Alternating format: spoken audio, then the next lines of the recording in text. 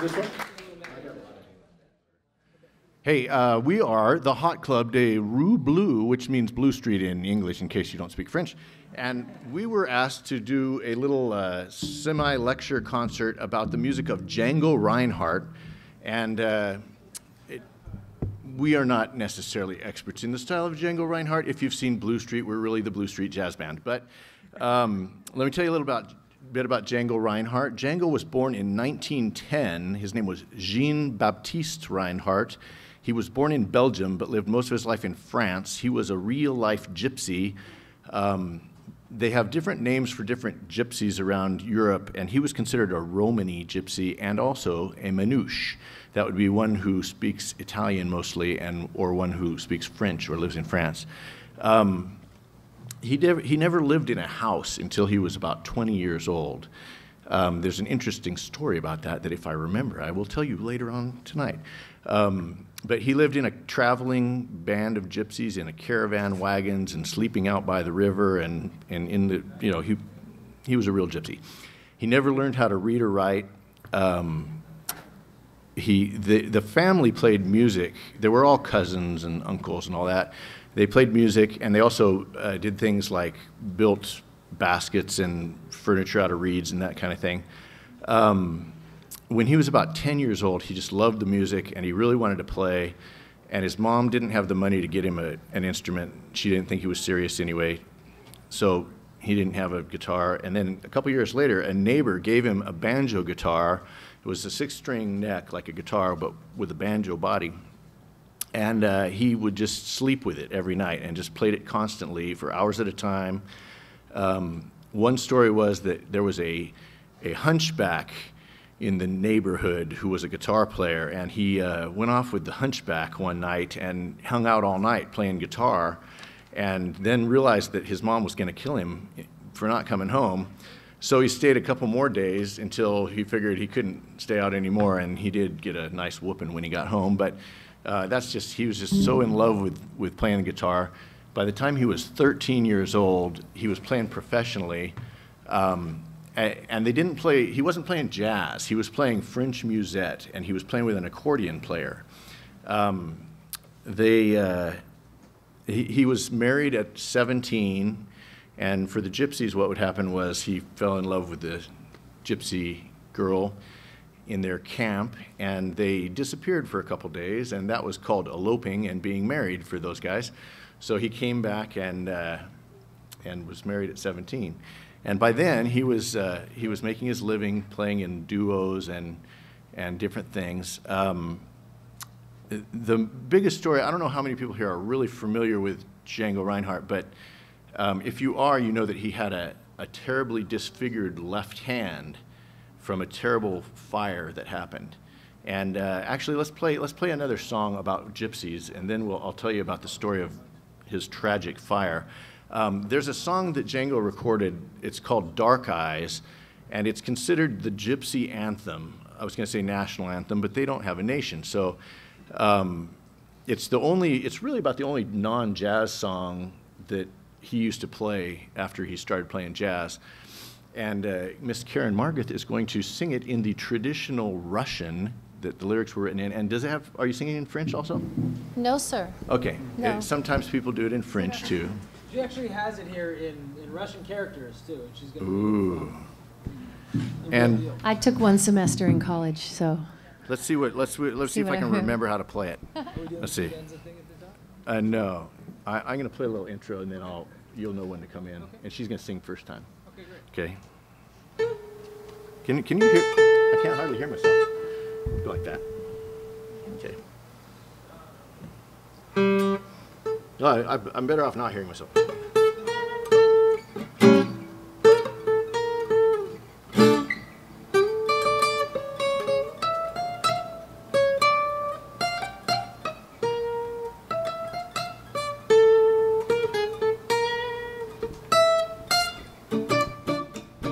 Очи чернее, очи страстнее, очи жугнее и прекраснее.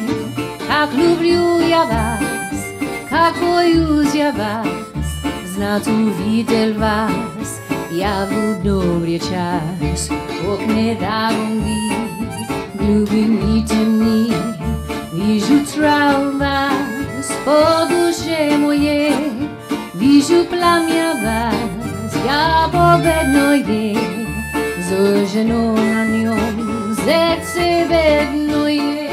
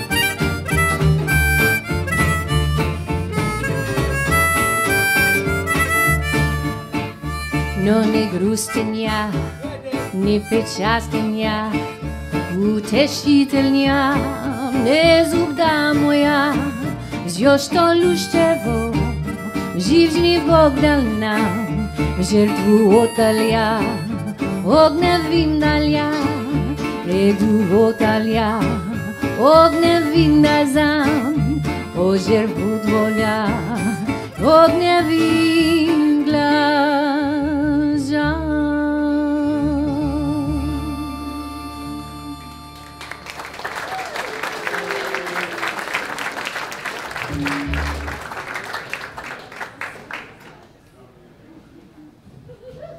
That was fun.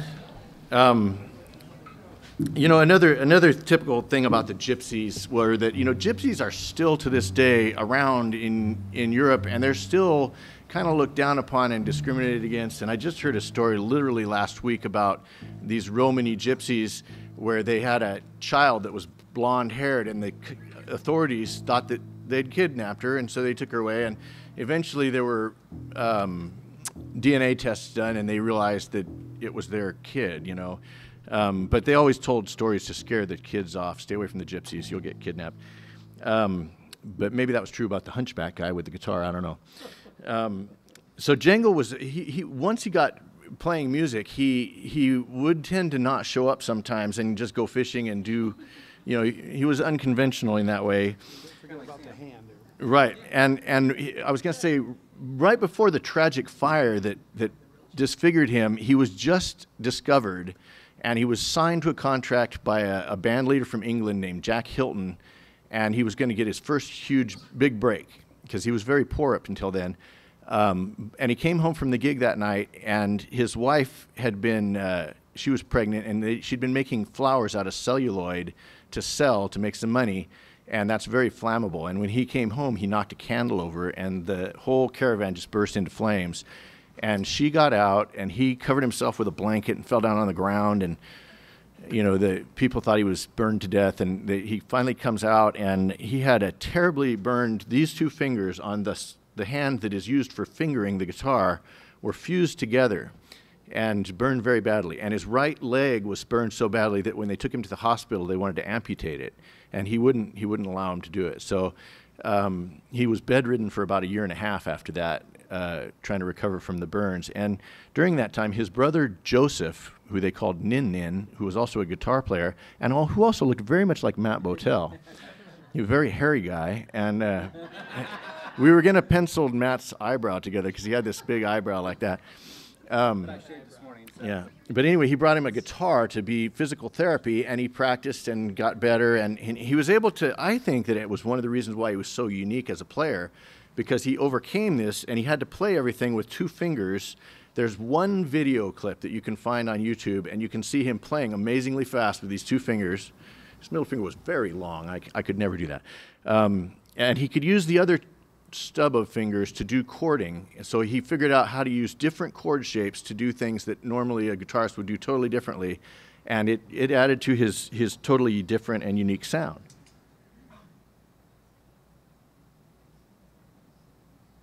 Okay, so after he gets after he recovers from the fire, he pretty much never went back home to his wife, who had been pregnant, and I forget the name of that son, but he later became a guitar player, but pretty much never became famous. He was just played for the Gypsies. But he did have this cousin that he was very fond of, and her name was Naguin, and they got together, and they were married for the remainder of his life. That was his real life partner. So let's play a couple of typical songs that are sort of known for Django. This one is called I'm Confessin'. It was one of the first ones that he recorded with the band they call the Hot Club of France, the Quintet of the Hot Club of France. Okay. A 1, 2, 3, 4.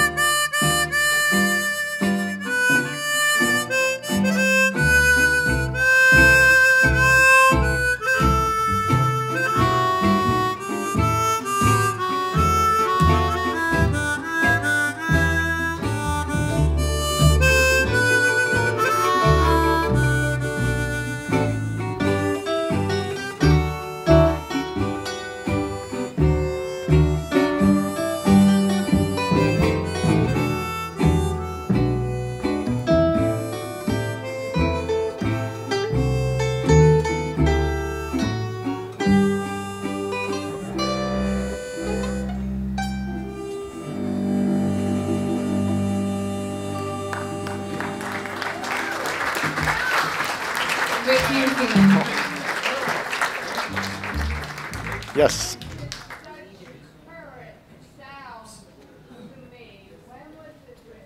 Oh, gosh. Oh, that was not a Django Reinhardt composition. I'm not sure, but I know that he recorded it in 1934 with the first quintet of the Hot Club of France. So it was older than that.